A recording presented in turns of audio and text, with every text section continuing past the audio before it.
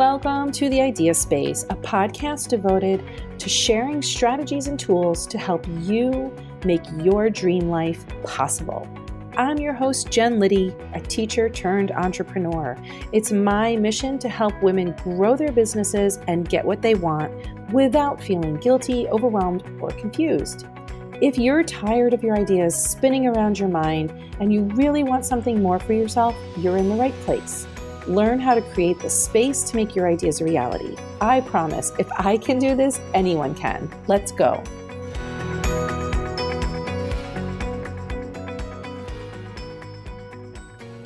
Hello. Welcome to the Idea Space podcast. I am your host, Jen Liddy, and this month in September 2020, I am talking about trying to normalize the things that we are feeling and dealing with so that we can realize that we're not alone. And that means we'll be able to move forward more easily. And I have to tell you this story of something that happened to me. I was watching TikTok, which is where you kind of just scroll on these videos of people you don't even know. I find it highly entertaining. And there was one guy who came on. It was like he was pretending that it was New Year's Eve 2020. And so people on TikTok like stage these skits, and it's usually very entertaining. And so the skit was that it's New Year's Eve 2020 and they're doing the countdown, and he keeps going to the digital clock and it says 11:59, and then they're counting down 10, 9, and they get to 3, 2, 1, and the clock changes over from 11:59 to 11:60. And this whole thing comes up on the screen like 2020 will be continuing until we figure out blah, blah, blah, blah, blah. And it was like, oh my God, I had this moment of like my stomach fell. It was a really weird and silly reaction to this very stupid skit. But I was like, I am really looking forward to getting out of 2020. Like I am really at a place where I can't imagine that this just would keep continuing and go on and on and on, because right now it just feels endless. And I realized I was thinking about like, what was this feeling that I was having? And I realized it's a sense of grief, that I'm exhausted by it. I'm saddened by it. I'm angry about it. I'm hurt. I'm fearful. I don't know what's coming next. None of us do, right? And so this idea of 2020 just continuing on into whatever the hell, whatever that comes next for us, really sent me into this mental spiral. And I just really felt it in my body. And so I was like, I needed to check this out. And so I did some journaling. I did some thinking. I did some meditating on this. And I realized, okay, this is grief. Now, my guess is that somewhere in your life, you're feeling a grief too, a loss of something, a loss of normalcy, perhaps a loss of a person in your life. Maybe you're missing, being around people. Maybe you're missing the normalcy of what would be happening normally this time of year. It's September. Things generally feel like they're starting again in September. So my guess is that you are feeling a grief of some sort. And so that is why I'm sharing with you an interview that I did back in April with a friend and client of mine, Jess Ryan. Jess has done a lot. Jess is a life coach, and she's done many trainings, and she speaks so clearly and beautifully about grief and why we are experiencing grief, how we can move through it, what to do with it. And at the time when I published that interview, it was so helpful to people. So I feel like now is the perfect time to bring it to my podcast audience, because you may be experiencing grief in some way, and I want you to understand it and honor it and have some tools to help you move through it so that you stop either judging yourself about it or being wiped out about it. It's so important. So I'm going to leave it to you now, this amazing interview with Jess. It was really a wonderful interview to do, and I'm so grateful to her. And if you have any questions, you can always email me at jen_liddy@me.com, and I can put you in touch with Jess directly. And if grief is something that after this podcast you realize you're really struggling with, there's so many resources out there. So please do find something that can help you beyond this podcast if that's what you need. Okay, I will see you on the other side of the interview, and I hope that this is helpful for you. Good morning. Welcome to Miraculously Realistic Tools. Today, I've invited my friend and colleague, longtime friend actually, Jess Ryan, on to talk about the problem that I'm seeing, which is a lot of women have these emotions. They have a feeling and they actually can't put a name to it. And I've been recognizing it over and over again, but I'm not an expert in what it is. But Jess Ryan has been trained in this, and it's all about grief. And we often equate grief with death or big traumas. And the reason I asked Jess to come on is because I know that what we're dealing with is bringing up our grief. So Jess, I want to say thank you for coming today. And what can you teach us to help us with these feelings that we can't quite name? Yeah, thank you for having me on. I really appreciate it, and I'm glad to share. Basically, what does grief have to do with it other than the obvious people who are losing loved ones to this pandemic? Well, any kind of change that happens in our life is going to cause some kind of grief. And, we usually don't think about it that way, but anytime we have change in our life, we lose things. So I thought it would be interesting to just talk quickly about something called the change cycle. You might have heard of it. Dr. Martha Beck came up with it, and I learned it back in 2008 when I did coach training. But basically, all change that happens to us is different, right? The circumstances are different. How we handle it is different. How we feel is different. But she found that all change kind of goes through this cycle. And she compares it to the metamorphosis of a butterfly. So it's really kind of interesting. So I wanted to just show the 4 squares or phases of this cycle because we happen to be stuck in one of them. So first you can see that there's a catalyst happening on this side. So this is a catalytic event. And this can be something that happens to us, and it can be considered good or bad, like a death in the family or loss of a job, or it can be something that maybe we've been waiting to happen, like we get our dream job in Japan. And so we're going to be able to move there, but we have to move there in 2 weeks. So this is still going to upheave and cause change, and it's going to cause loss, even though it's something good that has happened to us. Or the change can come from bubbling from within. And these changes can kind of be hard to handle because it can be something that you realize after a while you're not really living a life that's in alignment with who you are and your values.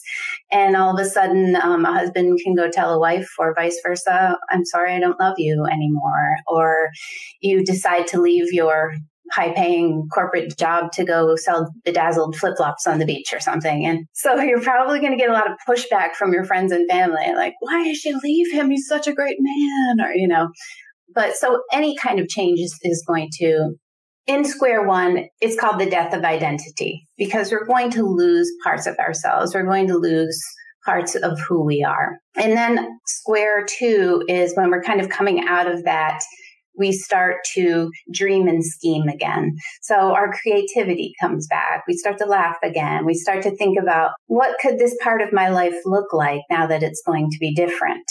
And then we move into the hero's journey, which is making whatever we came up with in our dreaming and scheming happen. So we're doing in that part. And then the promised land is kind of where everything in that aspect of your life is pretty good and you're tweaking it, but it's going along. So today I'm just going to focus on square 1 because that's where we're all stuck. We're all stuck in square 1. So I have a question about square 1. So this could look like, yes, I have somebody who I've lost to coronavirus or my business has gone under, but it could also look like I realize my son or daughter isn't actually going to have a graduation. Absolutely. Yes. Or I realize something catastrophic, like I'm stuck in the house with my family and I realize I have completely lost my own identity. It could be something catastrophic, but it could also be something not necessarily catastrophic, right? And so that I think is something people don't understand about grief, that it doesn't necessarily have to be catastrophic to the outside world. Absolutely. And that's a great segue into what I was going to say, because I just want to highlight 3 ways that the change that we're undergoing right now is different than the change that normally we find ourselves in the change cycle. Because the change cycle, we're going through different areas of our life, right? And it's just the typical stuff that's happening to us every day. Change is inevitable. But usually when change happens to us, it's in one or maybe a few areas. Like, for example, you lose your job and maybe you're devastated over that, but you have a real stable marriage and you have a community and a family who supports you. So that part of your life is pretty good. So it's usually just in one or a few areas. The second thing is, like you mentioned, it's usually not catastrophic. It can be traumatic and catastrophic, of course, but the change we usually go through is not generally. And then this is an important one, is usually it's just us that's going through it, or maybe our family if it's the loss of a loved one, or maybe it could even be regional if it's something like a tornado or something. Okay. So we're not going through it with everyone else going through it. We're going through it. So I'm sure this is occurring to you, right, as I'm saying this, so that with this pandemic, it's not just one area of our life that's being upheaved. It's everything. I mean, I can't think of one area of my life that has not been turned upside down. And it's traumatic. It's traumatic for everyone to varying degrees. And not only is it traumatic, but it's ongoing. So it's not like a traumatic event occurred and then, okay, now we have to pick up the pieces and start to move forward. This is still happening to us. I never thought about that part of it. I get that it's traumatic, but a traumatic event occurs and then is over, like a death, an accident, an illness, like you get the diagnosis and then you move on to figure it out. What is the area between heaven and hell called where you're just Purgatory. This is purgatory, yes. And then the third one is it's happening to the whole damn world. Yeah. Okay. So it's, I think we're doing a great job supporting each other, but we're all going through this. So it's not like, if you have a death in the family, someone sets up a meal train for you and somebody takes care of your kids for you. Or if there is a tornado in one state, the neighboring states come to the aid, We're all kind of like, we're looking for someone to be, who's going to help us. And we wish we had someone in charge who would really help us and lead us. But, so that's like 3 really important ways that this has never happened before in our lifetimes, this level of change. So we're grieving a lot of things. And like you said, our culture teaches us that there's only one kind of grief. So I think a lot of people, when they heard grief, they said, well, thank God I don't have a loved one who has been taken by coronavirus. Well, what do you mean that I'm grieving? But there's actually many, many different types of grief. There's bereavement, which is losing someone. There's traumatic grief, which you have when you have a traumatic event occur to you. There's secondary grief, which is when you witness a trauma, or even you don't even have to witness it. You can read about it or hear about it, and you can actually have trauma and grief surrounding that. There's disenfranchised grief, which is grief that is not acceptable by society. And a great example of that is when women lose a pregnancy. It's not really something that they're supposed to talk about, right? And it's also something that maybe some people even think, well, how far along was she? Only a month. It's not really that big of a deal, when it is the complete opposite.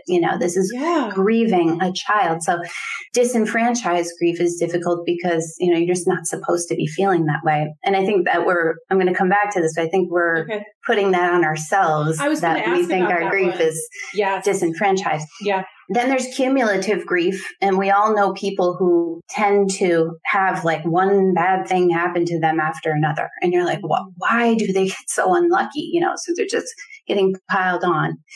2 more kinds I want to mention. One is anticipatory grief. Now, this you might think of if you have a loved one, say in hospice, and you know that they're going to die. You're anticipating that loss, but it hasn't happened yet. So that's anticipatory.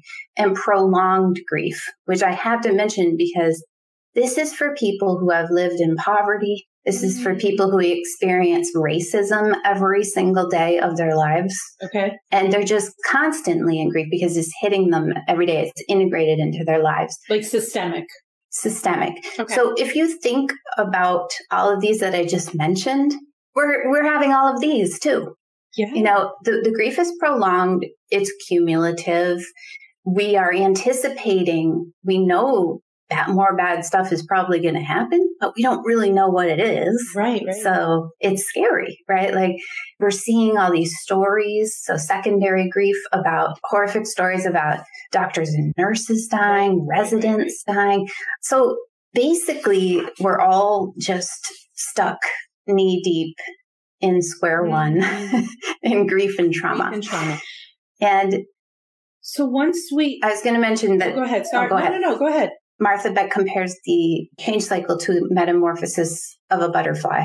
Square one is when the caterpillar builds the chrysalis around itself and then melts down. Mm-hmm. So what happens is their cells are literally like becoming this mass of goo. Right. They're no longer a caterpillar, but they're not yet a butterfly. And I was thinking, God, that's exactly how I feel. Like, I just don't even know what the hell's going on. I don't know who I am. I don't know what I am. And I think we're all kind of feeling that way. So that's pretty much the feeling of square one. And the motto of square one is, I don't know what the hell is going on. And that's okay. So that's what we kind of need to keep telling ourselves. Okay. So we had Catherine who's watching. She said anticipatory grief is big in this particular situation. A lot of people are very worried about how their loved ones are doing, especially if they can't be near them right now. And then I'm thinking about people who are anticipating, like, say, if you have a bar or a restaurant and you've been shut down and you're doing the best you can, but you have no idea if your business is going to open back up. That's like an anticipatory grief. So a lot of people are feeling this right now. So you said the motto of being here is nobody knows what's happening and that's okay? Yeah, I don't know what the hell's going on, and that's okay. Okay, great.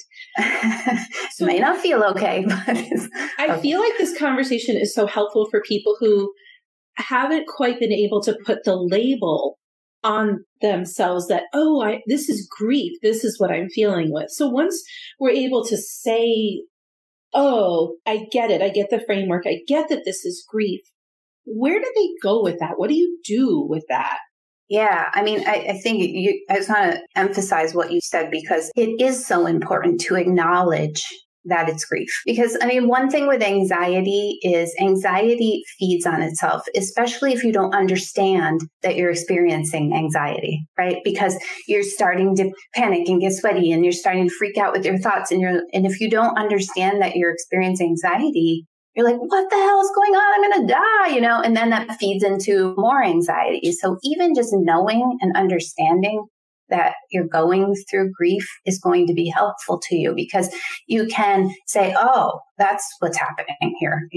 That's normal. And so one thing that we can do is allow all of our feelings in any order at any time, because we are that melted down caterpillar right now.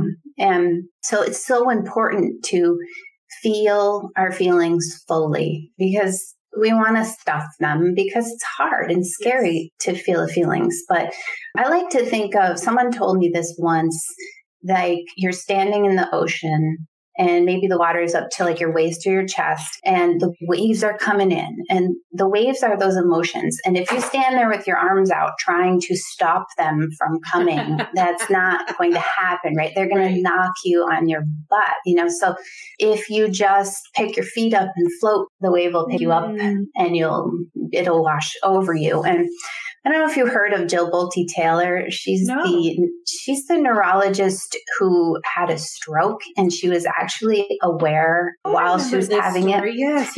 Yeah. So she wrote a book about that. She found that there's actually a psychological lifespan of emotions, and that the emotion will naturally peak and dissipate in your body within 90 seconds. Martha Beck talks about this. My coach says the same thing. Yes. My coach says the same thing. A lot of people don't believe it, though. I know, because sometimes when you're experiencing a really strong emotion like grief, you feel like you're going to die. You really do. Like your mind is telling you that this emotion is going to kill you. And it's obviously not, but it will, if you let it wash over you. It's probably going to feel like the worst 90 seconds of your life, but it will wash and it will come back too, like it's not like the other thing. Yeah, it's there's not a one and done kind of situation. right. Hopefully it's going to be less in intensity as time goes on, but it will. So the other thing I wanted to mention, because this is the most important thing that I learned in my grief certification, is that I'm sure everyone has heard about the 5 stages of grief, right? Elizabeth Kubler-Ross, and they're denial, anger, bargaining, depression, and acceptance. So actually, she came up with those for terminally ill people, terminally ill patients. So these were feelings, like she did studies, and she actually contributed so much to hospice and the field of helping people who know that they're dying, who are terminal. But it was never meant to be adopted by our society like it was as a grief formula. So we've taken it and said, well, I'm supposed to grieve in this order, in these steps. And if I don't do that, I'm wrong and I should be ashamed. Wow. Yeah. Yeah. So you might swirl around all 5 of them in some different order, or you might not have some of those experiences. 100%. It is random. She never meant to say that when someone experiences grief, they're going to go through in this order only and never go back to the prior step. And in fact, people who are kind of continuing her work with the blessing of her family, they have been given permission to add a 6th stage, which is meaning. What does that mean? So when something happens and you lose something, making meaning of it, making some kind of like, we always as humans want to make meaning out of everything. And so I think some people have even started to talk about, well, what can this mean for me, this experience being isolated and quarantined? How am I going to take the things that I've learned from that and that I like from that and carry them forward, hopefully into my life once we are not trapped in our houses anymore, you know? Does making meaning always mean it's a positive thing? Like, are there people who would make meaning in a negative way? Like, this means I can never love again. This means I can never trust again. This means, are there people who do that? Oh, definitely. Right. Okay. Yeah. I mean, there's definitely people who, if they aren't able to process their emotions of grief, they're living in a situation where they can't because they're unsafe, or they are still having trauma happen to them, or if they just don't want to because it's too hard, they don't have the support they need. Yeah. You definitely are probably going to come out of it saying that the worst thing that ever happened in your life. Right. And I'm also want to make clear, I'm not saying what some people say when someone dies, like, well, this was for the best, or, you know, this is what was meant to be. Like, people don't want to hear that when they're grieving. Right, It's not really, that's not what I'm saying. Everybody can make their own meaning out of it. And it doesn't mean that it was the best thing that happened to you. It just means, what are you going to take from it and use to make your life better? You know? Okay. So ultimately what I'm hearing from you is the most important thing to understand about grief is it's highly personal. No one can judge it. So I don't know if I can talk about this without crying, but when I was a kid, like, I felt like we didn't have a lot, and I grieved that. Like, I really wanted more. And nobody ever told me that it was okay to want more. Like, it's okay to grieve what you don't have. It's okay to want more. And so now with my son being 13, not being in school, having lost like so many things that we were supposed to do, and an amazing birthday trip he was supposed to have, I really wanted him to know that it was okay to grieve it, even though it's silly and it's a privilege, right, that he had to give up. But it was still okay for him to grieve that. And I think that one of the things that we can do for our children, for our families, our friends, and ourselves is say, you don't have to judge the thing you're grieving. It might feel superfluous or silly or stupid to somebody else, but to you, it matters. And that's what I keep hearing you say. It's very personal. That's right. And you hit on something that's so important, which is there's this thing called the hierarchy of grief, where we can try to make our grief more or less than someone else's. And back to the example of the disenfranchised grief with miscarrying a baby, like I said, some people will ask, well, how far along were you? As if the further along you were, the worse it is. So we just want to take our grief and put it in comparison to somebody else's. So that was kind of my second tip, which is don't compare and despair your grief. Don't compare your grief to someone else's, because yes, I mean, I certainly know that I am in a very lucky position, right? Like, my husband still has his job. He's still making money. I have a safe place to be. I'm not living in a domestic violence situation, trapped in my house with an abusive person. I have money to feed my family. I have health care. So many people don't have those basic rights. So we can easily start to feel like, well, what am I complaining about, right? Like, I shouldn't feel bad because, these other people have it so much worse. And then we're denying our own grief and our own feelings. But all that does is paralyze us. Kind of like a version of stuffing it down, like you were talking about before. Yes. That's just a stuffing it. It's a stuffing it. And the point is, it doesn't put us in a position to help those people, right? It puts us in a position of more ruminating on how horrible I am for feeling bad when these other people are feeling worse. Instead, if we allow ourselves to feel those feelings and process them, we can move forward and figure out how we can help the people in that situation, right? It's like a clearing of the brain when you let yourself process the emotions. You're not coming from fear or lack anymore. And then your brain can be creative to say, okay, how can I help? Yes. And none of us want to be selfish, right? So I think we're thinking it's so selfish of me to, feel this way when so many people are suffering, when it's actually selfish to not allow yourself to feel that way, because then you're not helping anybody. Yes, so if we can twist it around like that, that usually helps a lot of people kind of be like, oh, right. I don't want to be selfish. It's like stuck people can't help stuck people.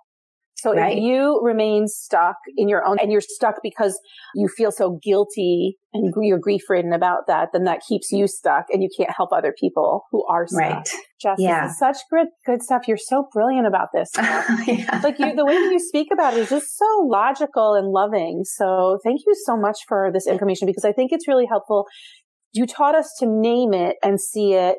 And then Mika is saying, be as good to ourselves as we are to others. And we can't do that if we're mired down in our own grief. Thank you, Nika, for that.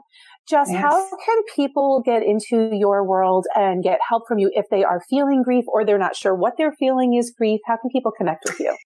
Yeah, well, I'm going to be offering some pay what you can sessions. And I think you mentioned in the beginning, I am like a parenting coach. So that's my specialty, but I'm happy to talk to anybody who's, confused about what they're feeling or think they're feeling grief. So I'm going to be adding in the comments. You said I could add to the comments in this anytime recording. Today, or anytime at all. Like you can just add to the comments how people can get in touch with you. Yeah, so I'm going to add that. I'm going to add a link to a scheduler where people can go to and just schedule a time to talk, because I think a lot of people don't have anybody to kind of work this through. And it's, in my experience, after I talk to somebody, it just makes all the difference in the world to calm me down and help me just get grounded again. So. Yes. And I can speak specifically. I've worked with Jess in the past, and she helped me through a very hard time in my life about 5 or 6 years ago now. I can't believe it. It doesn't even feel like that crazy. long ago. I know. But I know that Jess is highly trained, highly empathic, and really can help you. So please reach out to her. Jess, thank you so much for your expertise and your time today. You don't know how much I appreciate it. And I think other people will appreciate just having a word to put on how they're feeling. Like, oh, that's what this is. Yes, that's what this craziness is. It's grief. Thanks, Jess. Yeah, thank you, Jen. Bye, everybody. Thanks for joining me today. If you like what you heard, please subscribe to the Idea Space in your podcast app. And tell that friend of yours who needs some help getting where she wants to go. I'd be so appreciative if you left a review, because then we can help more women create the space for their ideas too. Go to jenliddy.com/free to grab the many free resources there to help you move forward. And I will see you next time. Bye.